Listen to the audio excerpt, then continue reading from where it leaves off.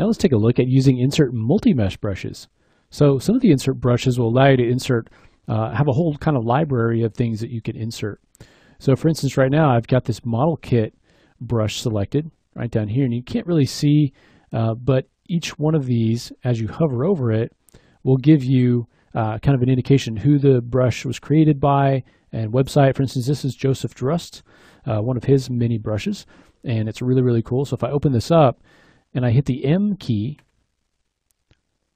I can get see a whole library of meshes that we can use to add to our model. So for instance, if we wanted to come down to, something like this piece down here, we wanted to add in maybe some screw heads, we could go in and choose, let's do kind of a standard screw head, machine screw here.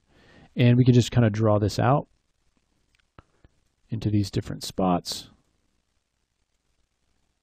Maybe some of them are a little bit smaller.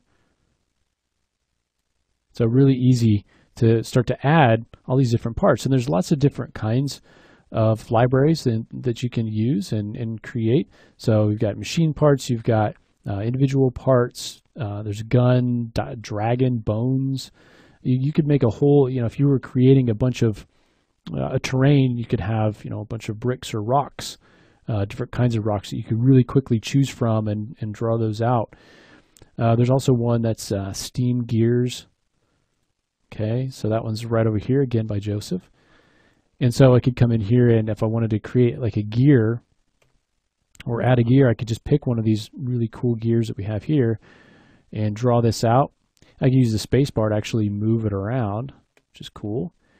And maybe put another one right down in here. Okay, and then again, you have the ability to split those out. So I could go to split to similar parts. Okay, and that leaves me with just the gears. If I unmask them all, then I can go in and I can move them. So let's go to deformation. I'm just going to offset those.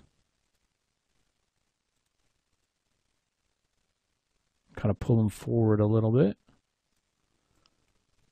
Okay, I can also go back in and add a post to that.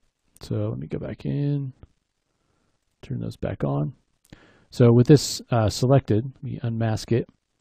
And let's go back to our post there.